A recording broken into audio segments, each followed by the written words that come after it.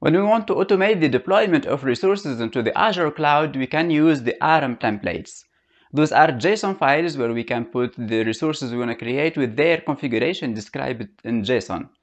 But because this was a JSON file, it was a little bit hard for a human to read. JSON is better suited for machines. So Microsoft have invented another language, which is Azure Bicep, which is another tool on top of those JSON files in order to make it easier for a human to write those templates in order to automate the deployment of their resources.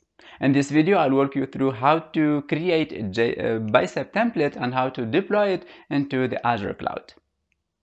Let's see in this demo how to deploy a sample Bicep template where we'll go to take an Azure App Service and an App Service plan and then deploy it into Azure. So what I have here is a sample Bicep template where here I have the parameters, the variables describing the web app names, the App Service plan names, and the configuration for those resources along with the definition of these two resources. So we have server farms for the app service plan and then websites for the app service, and those describes this configuration. The being files, this means they could be committed into a Git repository. We can collaborate, teams can collaborate together to edit these files and can create pull requests to validate what should be included in these files. And at the end, we can have the history of all the deployments and the history of all the changes that were made to our cloud subscription, and with the plan of revert back, because we have the old previous templates that we can redeploy if we want to go back. Great. So for the demo, I go to deploy this Bicep template using the Azure CLI. So that's one way to deploy it. And we can use here either our own CLI or our own console from our machine, or we can also use the Microsoft Azure Cloud Shell. And that's what I'm going to use here. So if you go to your Azure portal and then click on Cloud Shell, then you will get this console right here where you are already logged in to your Azure subscription. Note that this one uses Bash or PowerShell. It's up to you to choose your favorite tool right here.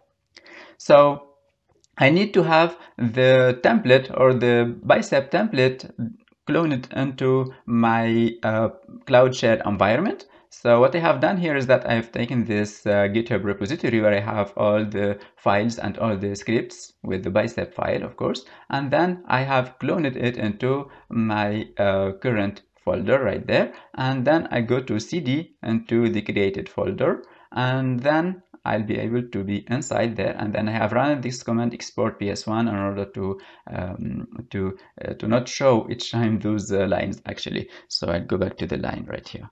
So that will allow me to write bigger lines in there. So to deploy the Bicep template, now I can deploy it either into a management group or into a subscription or into a resource group. And this last option is the one I'm going to use here. So I'll go to create a new resource group, which I'll give it a name, Azure Bicep web app, and then a location is going to be in West Europe. And here the JSON output from that resource group that's saying this deployment or the provisioning was done successfully. Now we have the resource group. Now we can go to deploy the Bicep template, but before deploying that template, we can actually use a very nice feature with the ARM templates, which is what if. So if I write here the AZ deployment group what if, this is the command that we can use in order to preview the changes before they will be applied to my Azure subscriptions. So that will give me like before deployment preview. This will take a few seconds. And note here how we are specifying the template file, which is my Bicep file, and then we are specifying here the parameters that we want to override. Of course, from here actually here it shows me the resources that will be created, two resources to be created exactly, which are the web app that will be called web app Bicep 13, and then the app service plan. Of course, I was able to run that command because I have in the current folder the main Bicep template provided there, which I need to provide into the path. If I write right here code dot, this will open the editor, and if I maximize this one here, I will be able to see that Bicep template from right here and showing the resources that will be deployed for me. Great. Now I can go to deploy actually that resource. So I'll go to use again the command az deployment group create, which is, by the way, the same command that we use in order to deploy ARM templates. We just change ARM with Bicep template. And then we say, hey, I want to create these resources. So now it's running. And again, here I'm specifying the Bicep template path. And again, with the parameters I want to use. So mainly here I'm overriding the parameter web app name, which is already specified inside the template, which is this one, which by default will generate a unique ID, or it's a generated unique ID, but I can specify specific version by parameters right here.